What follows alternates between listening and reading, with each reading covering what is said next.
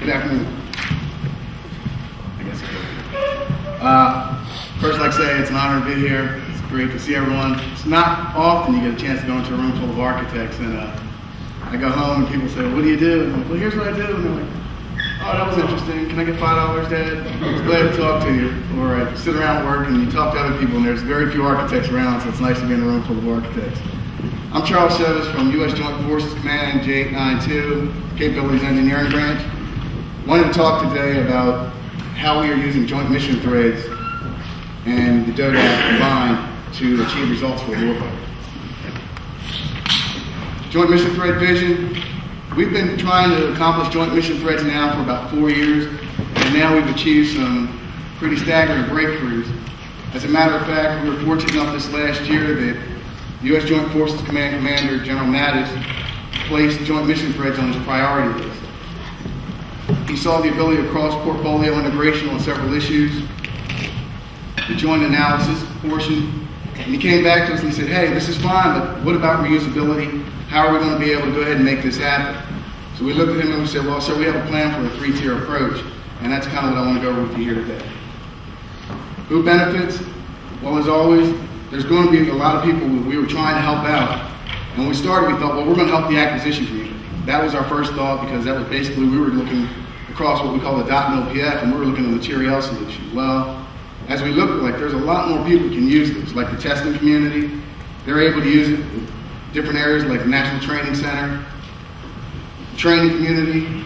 We got with a group called Joint Personnel Recovery, and they were able to use some of our architectures to go ahead and help groups going into theater with their personnel recovery training. Also, there's the modeling and simulation community. Other architects have been able to leverage our architectures across different domains.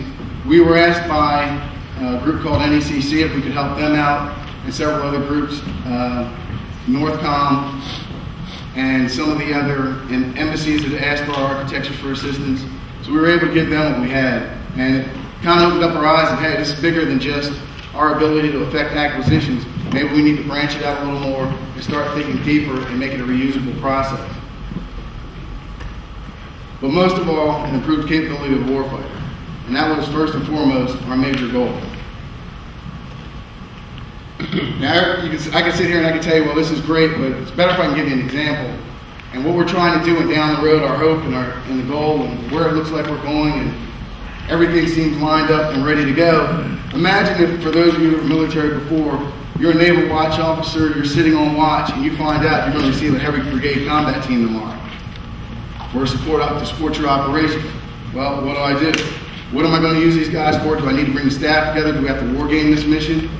Down the road, the hook is this. That watch officer will be able to take the icon, drag it and place it across the board, place that group on theater, show the capability gaps, find out what the shortfalls are, identify issues, and run capability mitigation report, and include that in his warning. That is all from a series of joint mission threads that have been gathered. Our attempt is to federate and expose data across all domains to every user, a web-based service. How do we make this vision a reality? Well, joint mission threads. We started out with all of our joint mission threads. They're UJITL-based, Uniform Joint Task List.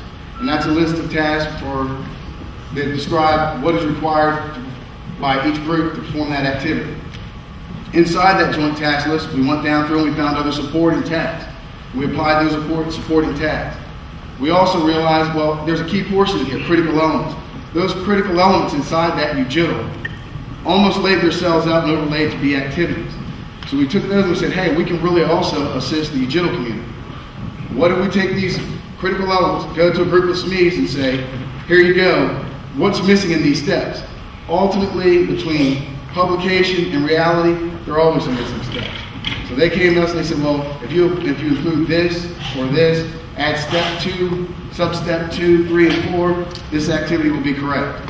We were able to take those back in the case of joint close air support, go back and modify the critical elements to the UJITLs.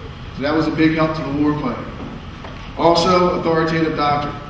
You can put anything down on paper, but if you can't back it up with an authoritative source or show where it maps to, it really has no use. So that was key for us also. TTPs, procedures, service documentation also. We got to the point where we said, okay, this is all fine. We've got the activities, but it's an activity. How long does he have? What are the measures? What are the metrics that go along with that activity?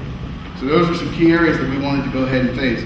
We were able to take testing data and apply that. Like all joint mission threads, we start with the activities. Well, after the activities, we knew we had to find out, well, what nodes are involved. So we went back to the SMEs and we said, okay, let's find out what nodes we have and what roles or actors are also playing in this. We had to find out what information was passed. We went through, found the information, lead lines for drill close air support in this case, that were passed. We wanted to find out what information was passed back and forth at what time and in what sequence. So we were able to apply that. We were able to take some of the timing information and place metrics against it to find out how fast or what areas of improvement we could also apply. Joint mission threads, I've talked a lot about it, but not really going too far in depth. Like I said earlier, we have a 3-tier approach. Tier 1, we see it as the breadth of a mission. That's the area where all things remain joint, from plan, prepare, execute, adapt. We keep that at a level where across all services and COCOMs, everything is at the same level. All activities are the same for each group. When we get down into what we call Tier 2, or a strand, we like to phrase it as a strand. That's a scenario-based activity, because across a high level, I can give you anything, and everybody always says the famous words, it depends. Well, if it depends, that's where we get down into strands, and those strands cover that it depends moment. So as we go through, we run different scenarios across those strands. One tier 1 can produce 100 Tier 2 strands, because there are 100 it depends. Once we leave Tier 2, what we've done is we've gone into Tier 3, and this is our coordinated implementation. In the case of CAS, once we were only utilizing in theater voice close air support. We went through, we looked, and we started going down through, like, everybody has the capability of digital close air support. Why isn't it utilized? Well, we brought the services and COCOMs together and said, hey, we're not here to tell you how to do it. We'd just like to suggest or be a part of this grouping and say, let's see if we can all come together as a family and implement digital close air support. Proud to say today, digital close air support is well on its way. It's going through an engineering change proposal 3 right now, I believe, and by 2015, all aircraft should be implemented with it, and those capabilities should be seen in the field. We're also now starting with joint personnel recovery, all because of this joint mission thread concept. All the services and COCOMs have come together along with the Joint Personnel Recovery Agency, and they've said, hey, we can see the value of this. These architectures, we thought they were just pictures, but you're able to show us how to map into it. And we kind of laughed and said, yeah, they're not just pictures. Behind there's a series of data, and that's really what it's all about. It's about the data.